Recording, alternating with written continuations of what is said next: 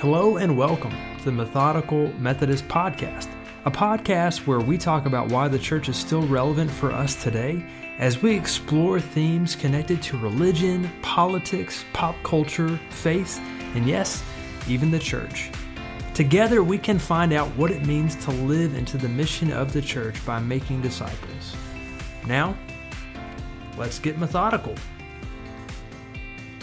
Hello and welcome to episode 2 of the Methodical Methodist podcast. I am your host, the Reverend Andrew Lay, and I am excited to have my better half, Allie, the light of my life, the wind beneath my wings. That's so dramatic. And the apple of my eye here on the podcast with me today to talk about faith, food, theology, and agriculture.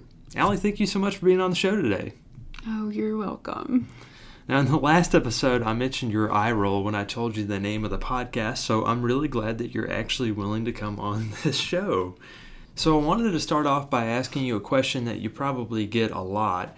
How did you first get interested in agriculture? Because I think a lot of people look at you and see a pretty blonde woman, kind of this girly girl, and they might be surprised that you studied agriculture education. So how did you initially get involved in agriculture? Yeah, so that's actually kind of a weird story. So, as most people who know me know, I've always been pretty involved in music. I started singing and playing piano when I was a little girl. And in my 8th grade year, the agriculture teacher at my high school, we were actually family friends with, and we saw each other at a church event. And he told me that if I took agriculture classes and I joined FFA, that I could sing at Tennessee's FFA state convention. And so that is the sole reason that I started taking agriculture classes. Pretty much the first week in my ag classes, I took Principles of Horticulture, and I took it with Miss Christy Cobble, who is one of my biggest mentors now. I really love her, and she's the reason that I do what I do in agriculture education. But within the first week of that class, I had fallen in love with agriculture. We worked in the greenhouse, and I really enjoyed working with plants, and also just managing the agriculture greenhouse that was the Meigs County FFA greenhouse. But I really fell in love with it then, and I got super involved in FFA. As most people know, FFA is a national organization that focuses on agriculture and leadership. But my involvement in that really kind of sent me in the direction of being an agriculture student in college. So I think if it wasn't for my ag teachers, that I probably would have never even gotten introduced into agriculture. But just because I knew I could sing at state convention, I took those classes. So did you ever actually sing at state convention? Oh yeah, I sang at state convention all 4 years of high school. And it was really funny. So I was a state officer for FFA in 2016. And the day of our first session of state convention, I was really nervous, right? It was my first time, being a state officer in front of like 3,000 kids. And they're like, hey, we actually need you to sing the national anthem. So I sang the national anthem at my state convention as well. So I guess I sang 5 years in a row at state convention. What were some of the other songs you sang? Oh my gosh. I sang with my sister when she got in high school. And I know we did our classic Seven Bridges Road. The Eagles? Yeah. Yes. I think I sang some Carrie Underwood, maybe even some Reba. Some Reba? Yeah. But yeah, I sang the whole time I was there, but that ended up taking the back seat. I kind of took a step back on my music career and focused mainly on agriculture and on FFA. And I am really glad that I did that because it's the reason I got the scholarships I did at UT. It's the reason I'm involved in most of the things I'm involved in now. Yeah, and I think there are obviously a number of things that you can study when it comes to agriculture.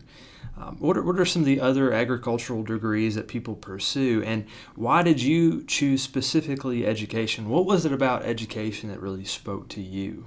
Yeah, so I'll start out telling you a little bit about some other degrees.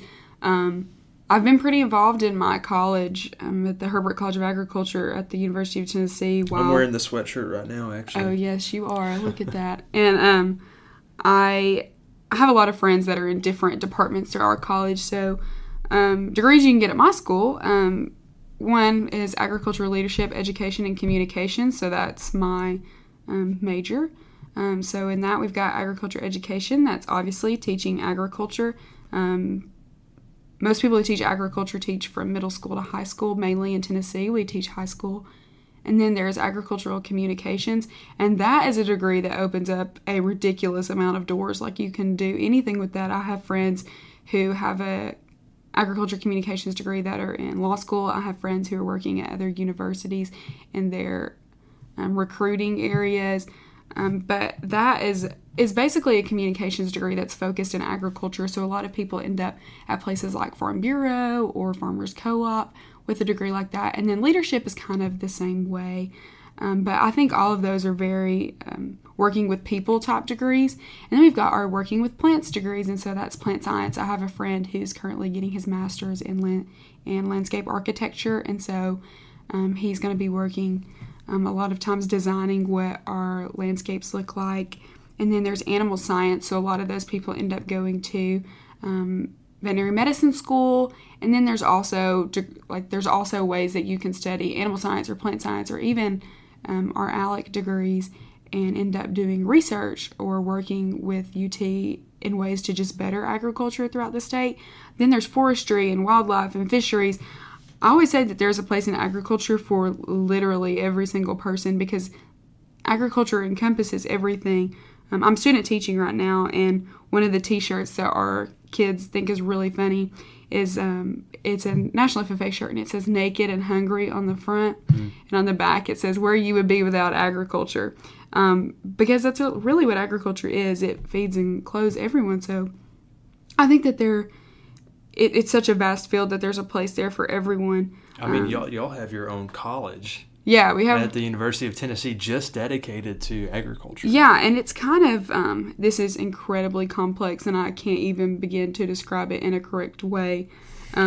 But there's the University of Tennessee Institute of Agriculture, and that goes everywhere from like our college to research to advancement to communications to extension, which is your 4-H and your ag extension agents throughout our county. So I mean, it's a pretty big deal.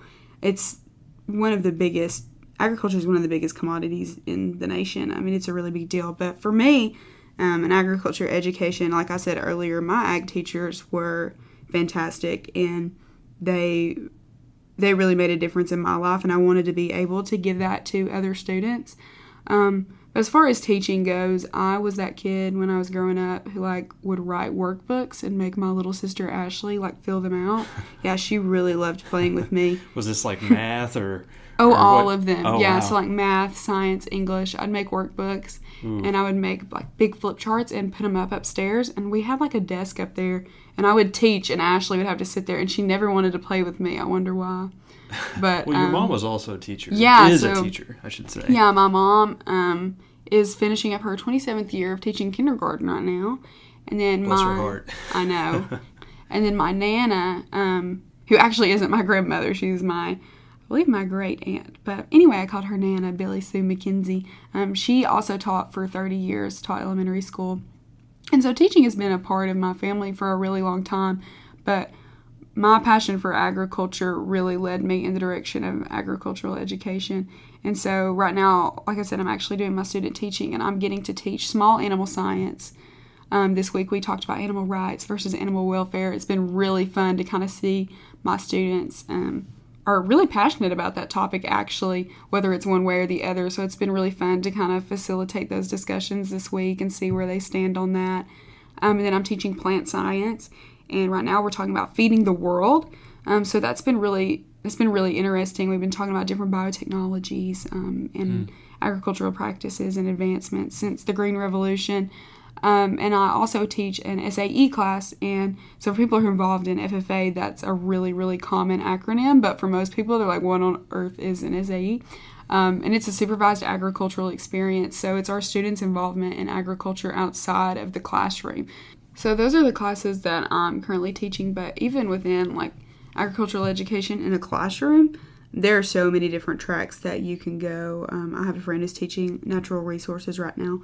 So there's so many different areas that we get to teach our students about agriculture in, and I really love that. Yeah. So one thing that you mentioned earlier was that you spent time serving as an FFA state officer. So, and you kind of touched on this really briefly, but can you tell me a little bit about FFA, kind of what it means and what it's all about? Yes, I'll give you my 30-second elevator pitch that I had to give my state office year. No, I'm joking. Yes, I'm a FFA has-been. When you say elevator pitch, So- like, explain that a little bit. There was just always this question that they would ask state officers, hypothetically, when we were practicing for interviews and stuff. You know, if you're on an elevator with someone and they're wearing and you're wearing your FFA jacket and they ask you what that jacket means, what would you tell them? And that was just, no, I'm not giving it. No. So imagine we're in an elevator right now. I'm not answering that question. and you're standing next to me in your FFA jacket, and I ask you, what would you say? No, I'm not answering that question. I'm not answering that ever again, but it's okay. So we had to answer interview questions like that literally all the time. But it was actually a thing that happened a lot. We would be in elevators or trains or planes, and what's your jacket mean? Yeah, like Really? Metro, like when I was in DC. Oh, yeah. Yeah. Gotcha. So it was something that did happen. It actually happened a lot, so it was really good that we had that set answer. But yeah, people would always ask, what's your blue corduroy jacket? And we would have to tell them. But yeah, so FFA is a national youth organization, the largest one, actually. I think now we have over 600,000 members. Really? It's the largest one? Mm-hmm. I did not know that. Yeah. So, like, is YMCA considered a youth organization? No. I don't know. Oh, okay. Sorry. I don't know. I just didn't know. All right. I've never been a part of a Y, so I don't know. Anyway. But yes, FFA is the largest youth organization. Wow. We've got over 600,000 members. I think it's like 655,000. I have no idea. But it's grown exponentially since even I was a part of it. But what we do is we focus on agriculture and leadership. Our mission statement is to develop premier leadership, personal growth, and career success through agricultural education. And so through that, we have different career and leadership development events with students. So essentially contests that they can be a part of. So with that, there's job interview, there's extemporaneous public speaking where our students draw a topic out of a hat and they have 30 minutes to prepare and they give a 5 to 7 minute speech over it. Prepare public speaking where they write a speech about a different agricultural topic or issue. We've got parliamentary procedure. I mean, that doesn't even break ground on how many things we do. There's different livestock judging competitions. I can't even think of all of them. There's so many. And then there's their SAE areas that I talked a little bit about earlier that they can get proficiencies in, which is a contest where they write down all they do in their SAE. We have a winner for each region, and then we have a state proficiency winner. It's a really big deal, and they get some scholarship money for that. But so, like, I think there's like a lot of life skills too that folks can oh get out yeah, of I always FFA. say I could not do an interview if it wasn't for FFA. Like, I feel so confident in my interview skills and my communication skills and my leadership skills, all because of what I learned in FFA. It definitely puts students on a really great path to be successful. And so that's part of actually being an agriculture teacher, is you're also an FFA advisor. That's something I'm really looking forward to because I can't wait for students to kind of find their potential in that organization. All right, so what was it like serving as an FFA state officer? It was wild.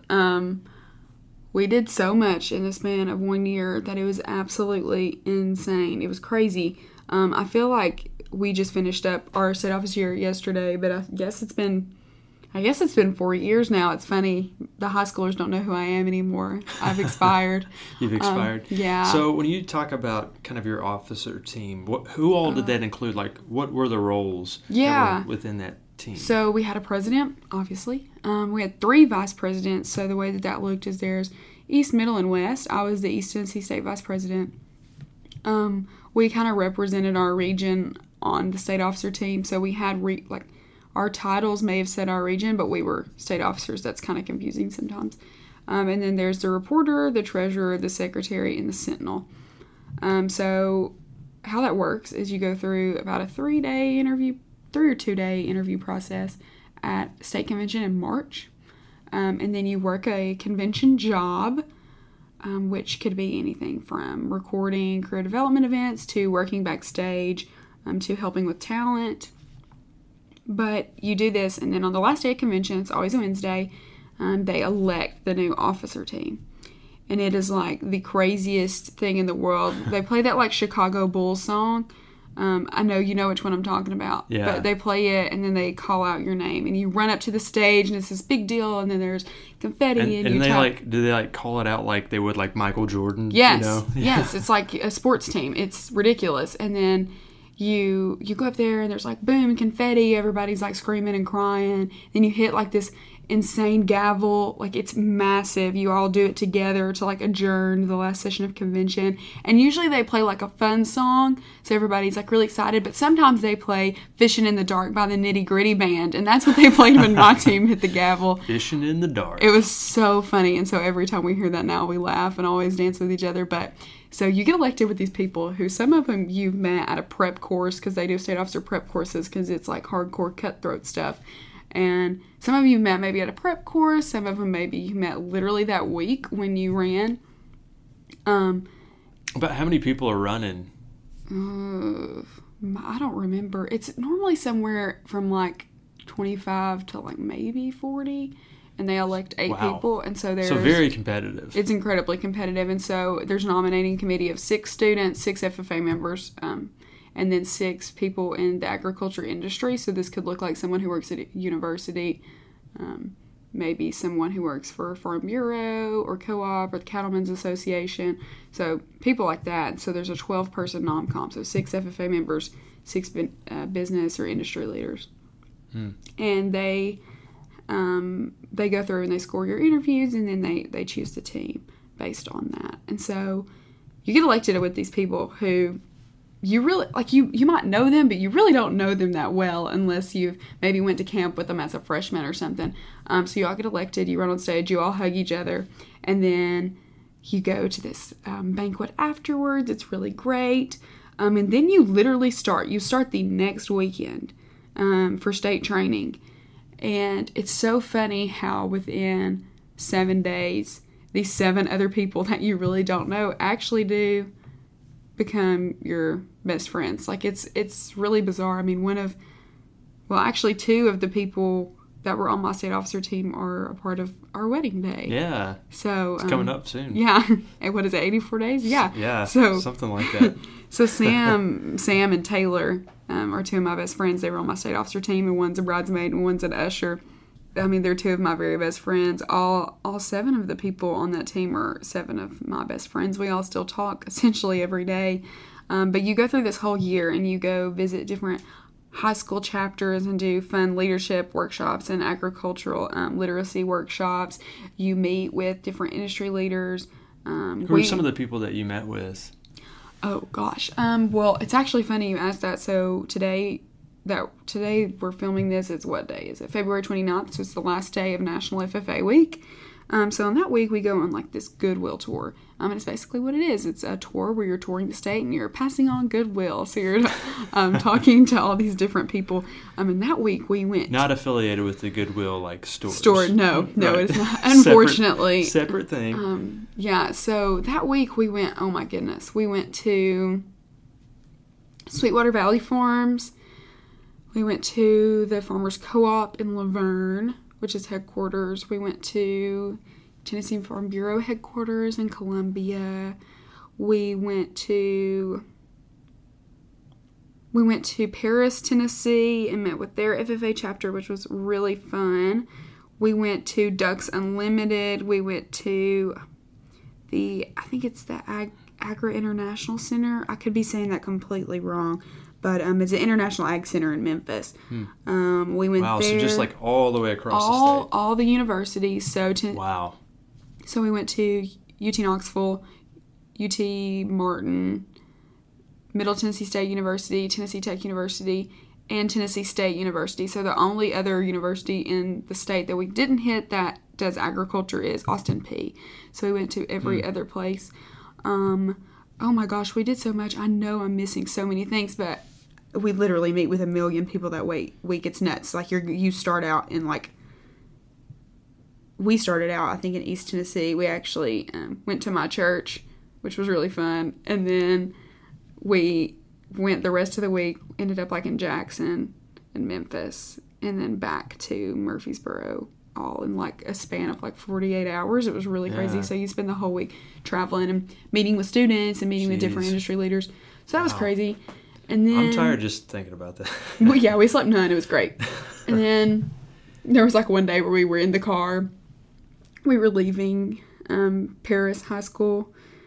Well, I think it's Henry County High School, actually. Yeah, it's just the Paris FFA chapter. And we were trying to get to, in Paris, Tennessee, they have like a mock Eiffel Tower, and we had to take pictures at it, obviously. I did not know that. Yeah, it's really cool. So we were leaving the high school, and Stina Meadows, who was our regional consultant, just lightly says, "Hey guys, I'm 7 miles till empty, so if one of you could find a gas station," because we had driven so much, we had just forgotten to get gas. We had to find a gas station so we could get to the Eiffel Tower. But I mean, it's pretty much. Tower. Oh, and that we wrapped up that week at F&M Bank in Clarksville, and we had like some really nice dinner on the like top floor of this building.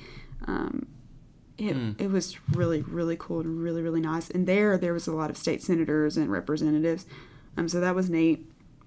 It's another thing we did that week. I just remembered. It was super cool. We spoke on the House floor. We on the House floor. Yeah, we had in Tennessee, we had a legislative breakfast. So that was really fun. And the governor came. Wow. That was when Haslam was governor. You went to the governor's mansion. Yeah, I did go to the governor's mansion. We were invited there for Christmas. Our team decorated a Christmas tree for the governor's mansion. Wow. So that was really fun. Christmas morning with the governor. It was not Christmas morning.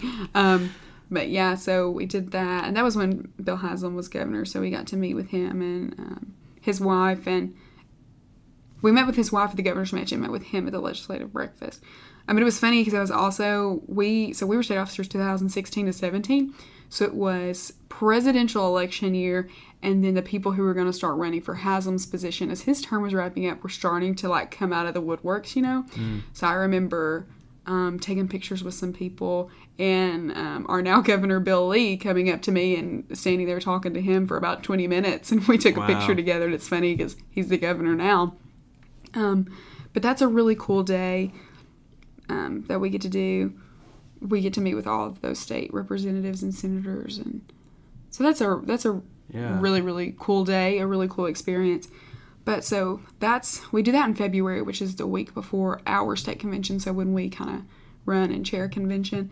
But oh my gosh, we do so much more than that. I mean, the year is insane. There's so many different training events we go to, and so many different agriculture events across the state. One really cool thing that we did, now all of this has changed because, like I said, I'm ancient in the FFA world now, but we did National Leadership Conference for state officers. So it's usually like you and 5 other states go somewhere. So we went to Helen, Georgia, and did a leadership kind of, maybe it was a 5-day thing. I don't really remember. It's been a while. But we did a lot of different training for facilitation. And then we got to kind of go out and adventure in Helen. So we went and inner tube down the Chattahoochee, which was really fun. We sang the Alan Jackson song the whole time, way down yonder on the Chattahoochee. So that was fun. But we also, some of my team, not all of us did, but most of us got to be a part of what was called the International Leadership Seminar for State Officers. And that was where we traveled to South Africa for 2 weeks and kind of studied agriculture and leadership. And so that was really fun. Yeah, I was going to ask you about that. So you were there for 2 weeks. Yes. And tell me about, what was your experience like there? What were some of the things that you did while you were there in South Africa? What were some of the places you went to? Yeah, so it was a really, really, really amazing 2 weeks. So we start out in D.C. I think now they start out in New York. Like I said, I'm ancient. Everything I'm saying is not relevant to FFA anymore. But so we started out in D.C. and we do like a 2-day training. So they train you to be culturally aware when you visit another country because Very important. Incredibly important. We were not allowed to pack things or wear things that screamed like, "Hey, I'm from America," because it's really culturally inappropriate to wear American flag shorts while you're touring maybe the Apartheid Museum. Maybe you don't know that. Yeah. And so we went through a lot of cultural training on that to kind of see where our cultural awareness and empathy fell, which was really neat. And so we did that for 2 days, and then we got on a plane, and I think we were on a plane for like 24 hours total, based on like stopping for gas. So we kind of stopping for gas. Yeah, we had to stop to fill up for gas in like Ghana, I think. Wow. And then we flew down to Johannesburg. So we spent the first week in Johannesburg. We toured, I say Johannesburg. We went all over the place. Kind of the upper part of South Africa. We essentially were all over the whole country. But that week, oh my goodness, I don't even remember all that we did and where we were when we did it. But so we spent time in Johannesburg and time in Cape Town. So some of like the highlights for me were going to see the Mandela statue, which I believe is in Johannesburg, yes.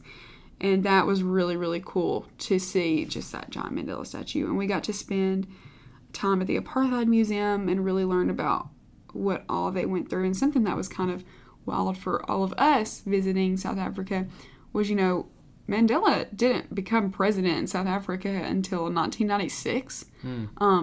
Not a long time ago. He died my sophomore year of high school. So all of this stuff that feels so long ago and feels like history, it's not.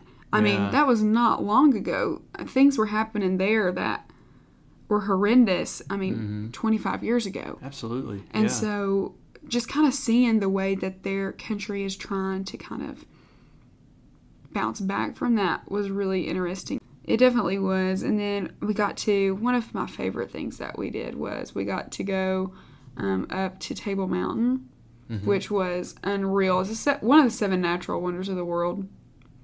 It was indescribable. Like, it was one of those things where you get up there and like there's no words. Like all you can do is really just like pray. Like you just kind of sit there and like in just complete awe. Like there's really nothing you can say. It was unbelievable. You're overlooking Cape Town, overlooking the ocean. It was completely indescribable. But I think my number one favorite thing we did was we got to go to Robben's Island. While we were, you know, that's where Mandela was incarcerated. And he was there for how many, I mean, a number of years. Yeah, I can't really remember, but off the top of my head right now. But we got to see, you know, his cell, like where he lived in prison, was really powerful, really moving. And something special that Robben's Island does, just to kind of remind people that, hey, this that happened to us was not that long ago, is they have people who were inmates there for like race crimes, for trying to stick up for like what was right, that had been there for sticking up for what is right. So people who maybe were a part of Mandela's group that were in jail at Robben's Island were actually tour guides. Yeah. And so the person who gave me my tour of Robben's Island was a previous inmate. And it was hard for him. I mean, there were times where when he would talk to us, he would get choked up just talking about his experiences there at Robben's Island. And it was very powerful, very moving. And so another thing we got to see there's this limestone quarry. And apparently several years ago, there was some form of conference there, and Mandela was there, and he just kind of slipped out of the conference and went to the limestone quarry and began moving the limestone into a pile. And people asked him, you know, what he was doing, and he essentially, I'm going to try to explain this as eloquently as possible, but essentially he was moving the limestone, you know, in honor of those people. Wow. That had to do that while they were there at Robben's Island. And so the whole conference then moved from their conference room and came down and moved the limestone with Mandela. And so we get to kind of see that pile of rock that they moved. And that was really moving. But overall, just a really great trip to kind of learn about their agriculture there. We got to visit different farms. They have a lot of vineyards there, which was really cool to see, like how they did their viticulture. And South African wine is actually compared to wine of like Italy. So it's a really big deal. But all of us were not 21, and which in South Africa, you know, didn't matter. The drinking age was 18, and we all were that. But we signed a code of ethics when we became state officers, so none of us got to try the wine. We had some like sparkling grape juice, so we got to do that. That's good. It was funny, but so that was a really cool thing. We got to go see. We went to a boar goat farm. Oh my gosh, which was insane because boar goats are super cool. Like that's one of my weird animals that I actually like. I'm weird about animals. Boar goats are really cool and they're huge. And so we go to this boar goat farm. And he told us about how he artificially inseminates his poor goats, and then how he actually like sells that semen, like because it's such a big deal and he's got such a great farm. And so this man is like really nice, and he like casually says like, I want to be the Coca-Cola of boar goats. My first like, I have like this papa complex, you know, where like anytime there's an older man, I just want him to be my granddad because I love him immediately. And so he says that, and I was like, oh my God, he's so sweet, I love him. And then he was like, well, let me get you guys a drink. Let me take you up to one of our houses and get a drink. And so I was like, okay. So we get up to this guy's house, and the second we see it, I'm like, oh, he was serious. Like, this man actually wants to be the Coca-Cola of boar goats. He's rich. Like, he was crazy rich. And it was just nuts because we get up to this guy's house, and he has, like, a giant sword hanging over a door. And it was, like, gifted to him from, I don't even know, some, like, Sheba in another country. It was nuts. And so, like, oh, like, that wasn't, like, a sweet goal. That was actually, like, something that he was working towards accomplishing. This sweet papa guy. Oh, no, he's for real. No, he's for real. So that was really cool to learn about, like, his boar goats and their insemination process. But, I mean, all the different farms we visited were just really, really neat. We learned so much about agriculture and, like, how their growing seasons are so much different than ours. And when we got there, they had been in a drought for a relatively long time. And when, like, it was, like, maybe our third day, it started raining. And it poured for, like, 2 days. And all of us were, like, so annoyed, right? Because we're like, are you serious? Like, we just got to Africa and it's raining. Like, we can't go. We had planned to go to this farmer's market. We couldn't go. And we were all, like, super selfish about it. Go sightsee. Yeah, we were like, seriously, it's raining. We can't do anything. And then so all of us were complaining, annoyed. And then we got to a farm, and this guy grew avocados and maybe bananas. I can't remember what else. And the first thing he said was like, how wonderful is this rain? Like, they were so excited because they've been in a drought for so long. And so that was kind of eye-opening to just realize, oh, okay, we're really selfish. And so that was kind of a cool lesson to learn. But overall, it was just a really great trip. We got to learn so much more than just agriculture. Yeah. Well, you know, I think this is hopefully going to be helpful for a lot of people, because I think a lot of people have this stereotypical idea about what agriculture is. And they think it's like about a bunch of cows and farmers with straw hats. But why do you think agriculture is important for everyone to study and understand? Well, I think there's a lot of reasons, but one, so if you look at the United Nations Sustainable Development Goals, every one of them in some way relate back to agriculture. Really? I mean, number 1 is no poverty, and number 2 is zero hunger for the UN Sustainable Development Goals. That directly affects agriculture. Yeah.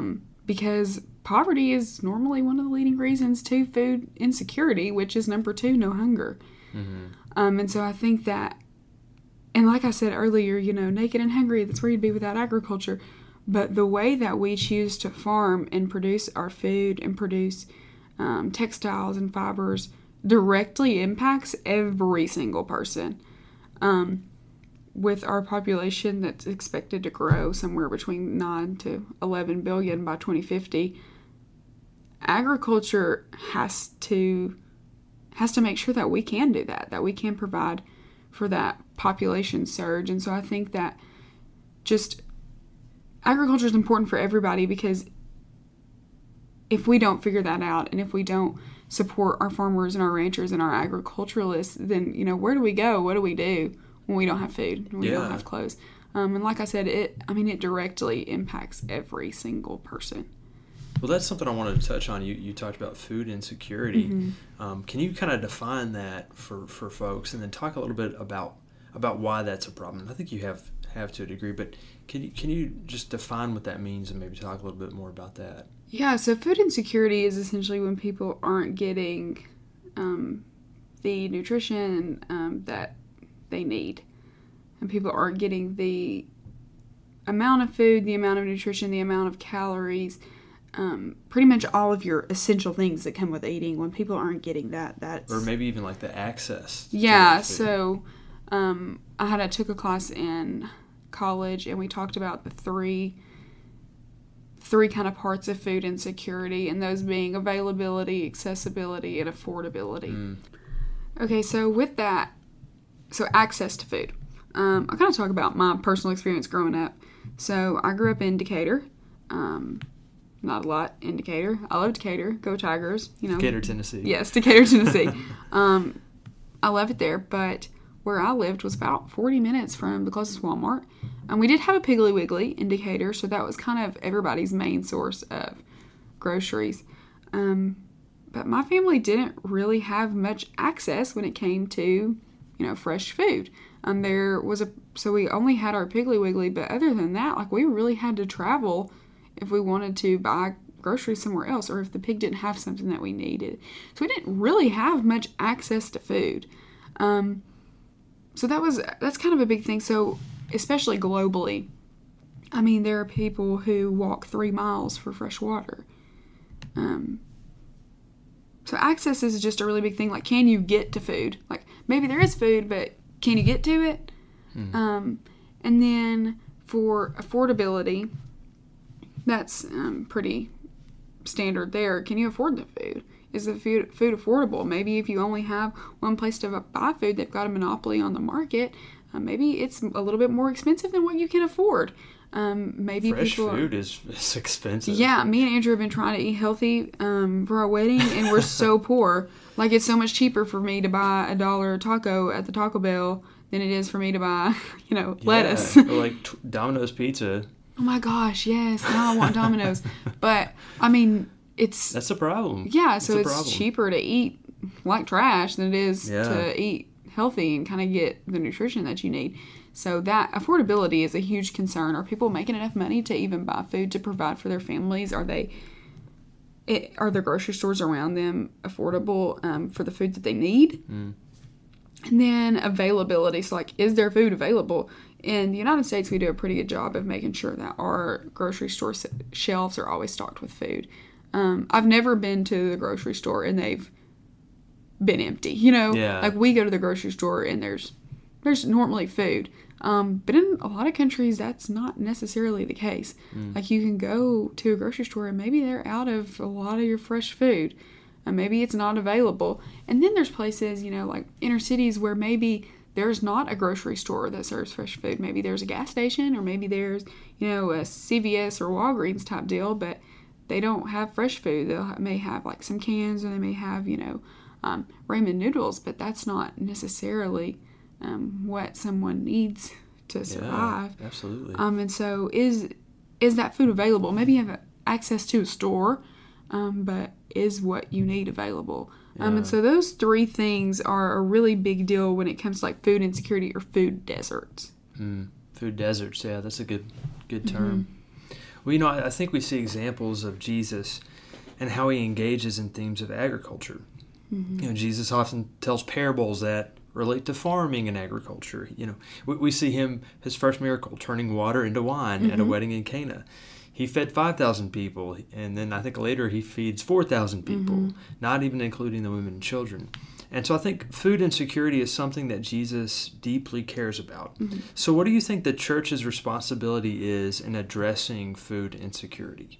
Yeah, so I think personally that the church has a moral obligation to work in efforts to food insecurity. I think it's in John, maybe, where Jesus asks Simon Peter, do you love me? And he's like, yeah. And he says, then feed my lambs. And I think that's a big job of the church to go out and, literally feed people. Feed Jesus' lambs. And so, yeah, I think that the church really does have a moral obligation to help people who are living their lives food insecure. And I think, and Andrew, you can maybe expand on this, but I think Keith, United Methodist, where Andrew is the associate pastor, actually does do a lot of work for food insecurity with your Nourish One Child. Yeah, a ministry here that provides food for kids over the weekend in the city schools who otherwise might not have the access or the affordability to get that food themselves. And so, I think there's backpack programs or ways that churches can address this problem. Food kitchens or food pantries, things like that. I think that ministries like that where the church is actually like feeding people, I think are amazing. I think that working with your local communities on things like that are going to be what makes a difference. I think get in touch with your school system. Get in touch with your lawmakers, make actual big efforts to feed people. I mean, there are so many kids who go to school and that meal that they get at their lunch table is the only meal that they're going to see that day.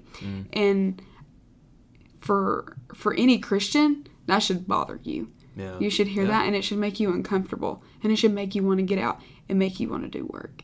And I think that is something that's so big for agriculturalists, is we hear that, and it bothers us, and so we go out and we do the work. Whether that's farming or that's working with biotechnology to develop genetically modified organisms to grow in different climates or to have better nutritional values, we're going out and we're doing the work. We are producing enough food in the world to feed everyone. We're doing it. Wow. Agriculturalists are doing it. Problem is food waste. The United States is terrible for food waste because our portion size is out of control. Yeah. And so we aren't feeding people because we're wasteful. We're wasteful, yeah. And I think that we can all work together for a solution for this, but I think a lot of it starts with us just being responsible with like what we have. Like if you've got cans that you've not opened in your cabinet for 6 months, take them to the food pantry. Yeah. You don't need them. You're not going to use them. They've been there for 6 months. Take it to the food pantry. Right. I mean, just seeing when people are in need is really important. So I think that, people just have to realize, like, we can all work together to kind of solve this problem of hunger. Kids, not just kids, but kids and their parents. People who don't have kids, all forms of people. No one should be going to bed hungry. Nobody should live their life thinking, when's my next meal going to be? And so I think it's a big responsibility of the church to say, hey, this is a problem. Let's work to fix it. How are we going to fix it? And maybe that's churches getting in touch with their local farmers and saying, hey, we'd really like to start a program with you. Maybe we can kind of work together to feed these people. Maybe you can provide us with some fresh food to give to families.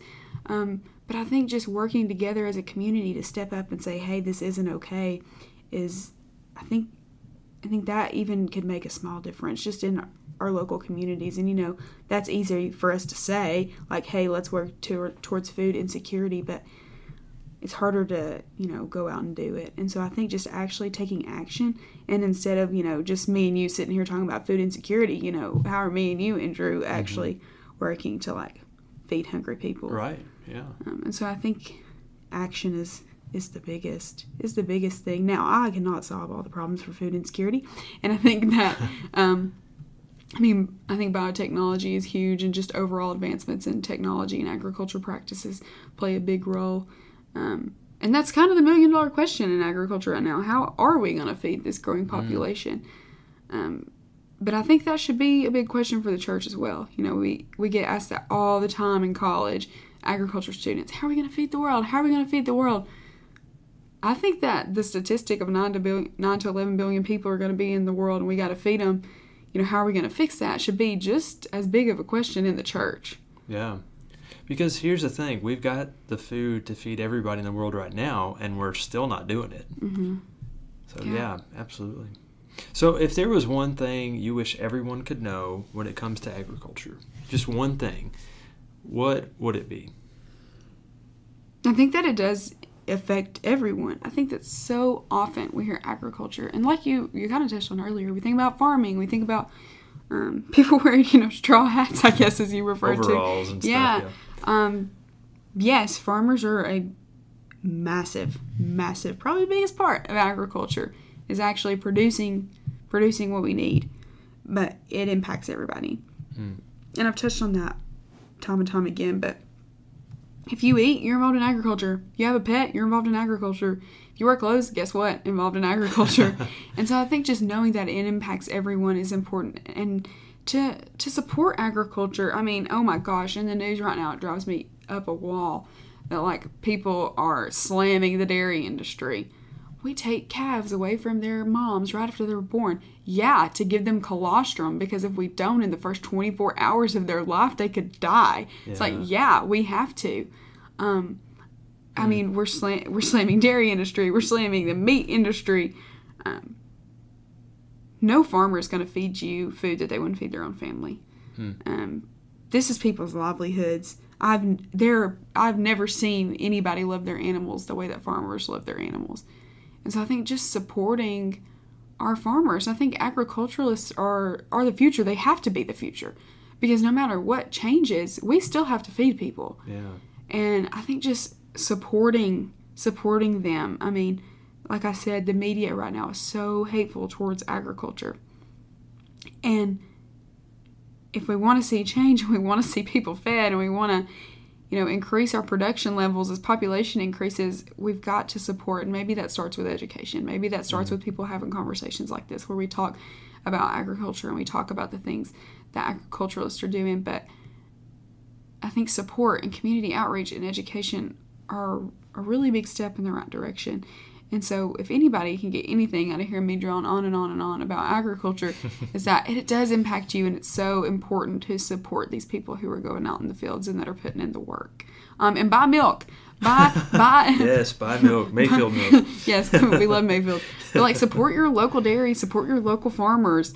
I mean, we're seeing so many markets crash right now because of plant-based meat, which is great for the plant industry, and I love plants. But let's not neglect. We can support our plant industry, and people can eat plant-based meat, and people can drink soy and almond milk, especially for those people who are lactose intolerant. We can do all those things without making our cattle industry look like the bad guy. And so I think that's a big thing in media right now. It's just supporting them. Absolutely. Yeah. Well, Allie, thank you so much for being on the podcast today. I've really enjoyed just sitting down and having this conversation with you. It's just been awesome to share this time with you. This is what Andrew listens to in the car when I get fired up about That's right. something. He has to sit and listen to me talk about buying milk all the time. So now you guys have to hear it too. There we go. No, seriously, thank you so much for coming on the show today. You're welcome. Thank you for listening to this episode of the Methodical Methodist Podcast. If you have enjoyed this show, I hope you might consider heading on over to iTunes to subscribe, rate, and leave a review of the show. It is very much appreciated. And until next time, stay methodical.